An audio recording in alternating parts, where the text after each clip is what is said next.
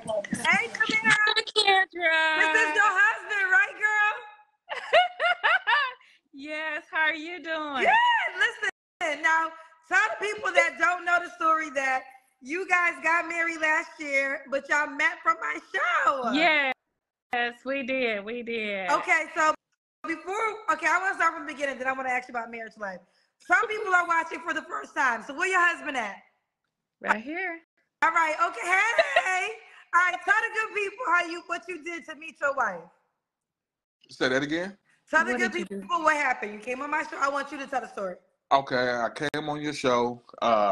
It was a pop-up show. Came on your show. When was the pop-up show? I can't remember. It was back in May. Back in May, it was a pop-up show. I came on May of what year? 22. Okay. And pop-up show. Really, I was on there because of a bet with my son. And you started asking me the questions that you normally ask, and I told you what I was looking for. I'm looking for a godly woman, not just a woman that say, that she believes in God, but I wanted someone that was really serving God. Someone really devoted to God. That's what I was looking for. And had a nice response, from women and everything. But when me and her talked, the conversation was just totally different. Strictly about God. It wasn't about, sex and partying and all of that. It was God and family, and that's what really attracted me to her. I love it. And then you guys got married when? August the 5th of 2020. You girl. I'm sorry. August 5th. You a whole wife, girl. I'm a whole wife. Now, how old are you, honey? I am 44. 40? I love this. I love this for so many reasons. I love that you guys are proving that, yes, you can still get married in your 40s. You can still find someone in your 40s. So y'all been married for how many months has it been? 7. Okay, how was marriage life?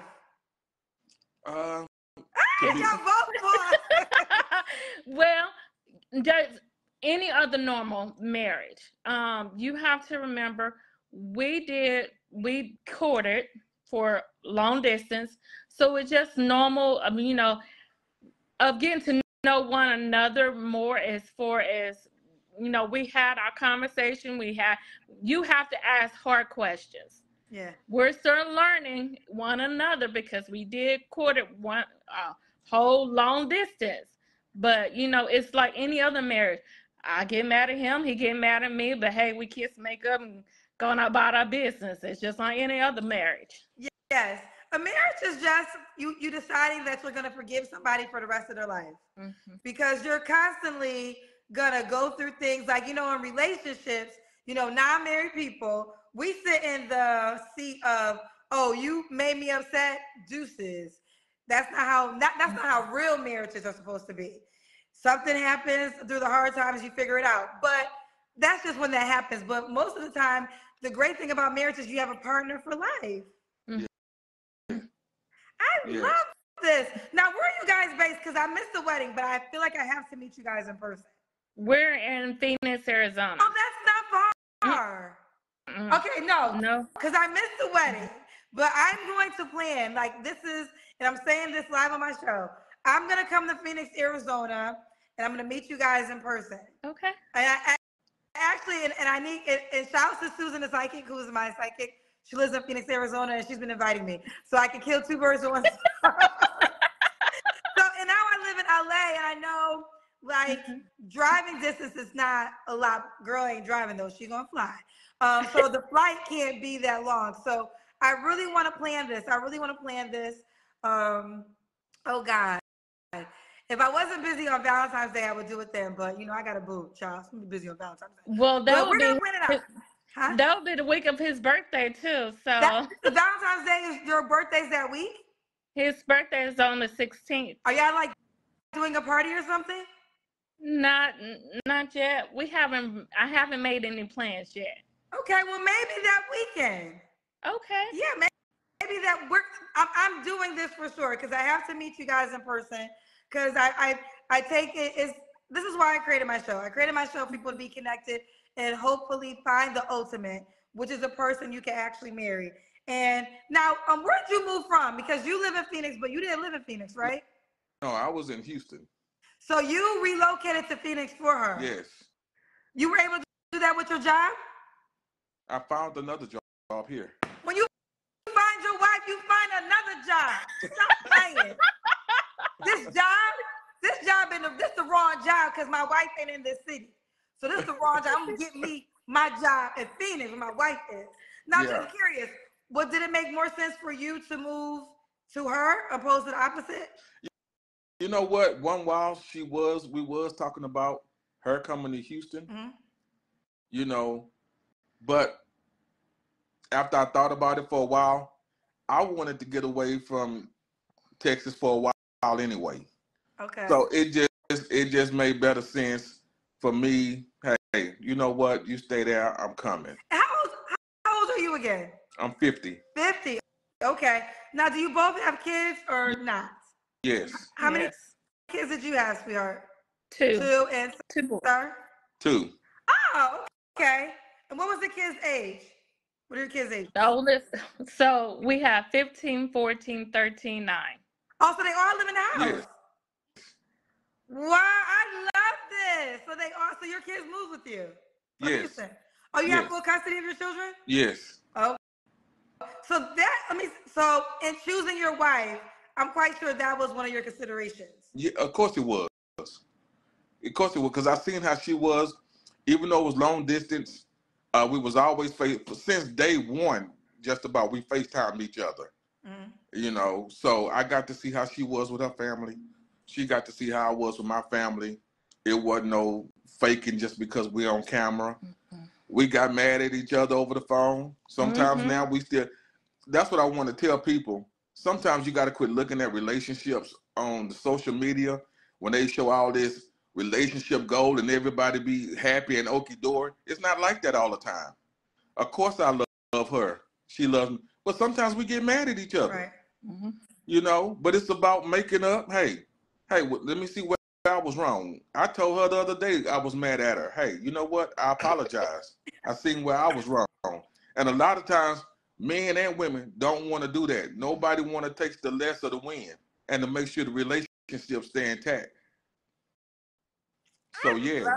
Listen, I was saying this recently, like for the people that I know that are married, you're right. The wedding day is just the celebration day, but it's so small compared to what a marriage really is. Yes. Yeah, a lot of people prepare for the wedding, but don't do enough preparing for the marriage. So I want y'all both to give advice. So more so, I want you, like you already kind of talked about how she was different and she was all about God. But for people who are watching my show, I think this is the ultimate desire, which is marriage. What advice would you give from a woman's perspective as a wife? And then I want you to do so too as a husband. Okay, for a wife perspective, I'm just gonna say me. What I was looking for was just a God-fearing man. Not just a man to say he go to church, but he had to really love God and put God the focus. Minister. Oh yeah, Kendra, you know something? He did not tell me he was a minister. But you know something? It's funny how God works things out though, because I am a PK kid, and it's just how God works things out. If you really pray and you really seek God and allow God to handle it, God will work it out in your favor. He works things out in your favor. He will give you your desires of your heart, but you got to wait on him. You cannot do things yourself. You cannot write it out for yourself. You have to allow God to work it out and to make it for you, just for you. Sometimes it might not seem easy. I swear, there was times that I sat and I cried in my bedroom because I was tired of being hurt, being tired of being used. I took a year off, almost 2 years off, before I even started talking with Sebastian, before I even inboxed him. I took a year off and got to know me and start evaluating myself. I'm improving myself and loving myself for who I was. So all I can say is wait on God, and the whole perspective is just keep waiting on God, you know. And I can't say that enough. You literally, if you really want a God-fearing man, if you really want somebody to love you for you, you have to wait on God, and you have to allow yourself to heal and not take baggage into your relationship. Because when you take baggage into the relationship, you're going to continue to get the same results every single time. Every single time you continue to do the same thing and to carry on the same thing, you're going to always, if you want a man that got a six-figure job, you might not always God might not want you to have a man that got a six-figure job, job. He might not want that, but he will take care of you. The small things is what counts. It's not the big things, it's the small things that count. And that's why I have to say, okay. You know, we was in church. I was on, but like, we gotta do an offering now. Should we take it to the collectively? They used to. I know they be doing Cash App and Zelles in church now too, child. Yeah. Like they say, we take all money, checks, Cash App, Zelle. Okay, Sebastian. Now, have either of you two been married before? Yes. Okay, but yes, I was previously married for just 23 years. 20. Okay. Yeah. All right, and then you got so now this is your second wife. Yes. Okay. All right, and men who say they want wives, what advice would you give to men? Because I say men say they want wives, child, and they say that the world is at their oasis, but some of them don't be husbands, child. Okay. What I would say to men is this: number one, make sure that you are healed. Number one, yourself. From your past hurts, your past disappointments, past failures, make sure that you're healed. Number two, make sure that you have that you are able to lead as a husband. You know, just carrying the title, I'm a husband, but you're not able to lead. If you can't be disciplined with yourself, you're not going to be disciplined as a husband and being able to lead that woman. And leading don't mean all the time that you just throwing out rules and everything. You have to be partaker of what you say you lead. You got to cast a vision. And God put men in that position. God gave the responsibility to Adam first. He never gave the responsibility to Eve. Adam had the responsibility. So men are responsibility holders. They're supposed to be vision casting for their family, setting their family on a vision, and this is the way that we're going. That's men department to do that. Number three, I would say be patient. You have to be patient with the woman that you say that hey, I want her to be my wife, because I tell you what, you get married a year from now, she's not gonna be that same woman. 5 years from now, she's not gonna be that woman that you married a year that was in the first year. 10 years from now, she's gonna be a different woman. By the time through your lifespan, she might be 4 different women in that lifespan. And you got to get to know each one of them because you grow as an individual. So where we're starting out now, I know that, hey, 5 years from now, she's going to be grown from this. She's not going to be the same woman. So, men, you have to study your woman. I love her. You have to sit there. You got to study her behavior, study her mood swings, study her language. Sometimes I just sit and I just look at her, and she'll be looking. What you looking at? I just be like, nothing. I'm just looking. I'm studying. And sometimes men don't want to take that time and effort. Sometimes men, and I know I'm gonna get a lot of flack on this, but you know what? I done lost the fear of people. I'm not scared of. I'm fear of people don't bother me. Sometimes we so focused on the outward appearance to what's on the inside really don't matter to us. Long as, hey, she looked this way or he looked this way, that's what I want. And that person could be the very opposite of what you're desiring, you know. So you got to be careful in that, you know. So that would be my advice, and especially to the ones that say they want a God-fearing man. I would say this. Are you serious about that? You got to be serious about it. Because a God-fearing man, a man that takes God serious, he's going to have a prayer life. He's going to have a study life. Yeah. God is going to be first in his life, and you're going to see that. And it's some things that he's just not going to settle for because God is the standard. My wife knows that God is the standard. Yeah. Now, am I saying I'm perfect? No, I'm not perfect. I'm far from. I think I'd have made more mistakes than anybody in the world. But I recognize God as he's the standard. Christ is the standard. Hey, if I repent and continue to strive for him, it'll be all right. So, men, you can do it. It's just what you want to do. You heard me? I love it. Listen, I enjoyed this so much, Dave. He came on my show in 2022. So, and then, okay, Tamira, you DM'd him, right? I did. Okay, so he came on the show, and she DM'd him. And child, she a whole wife now. They got married last year, so you got married a year later.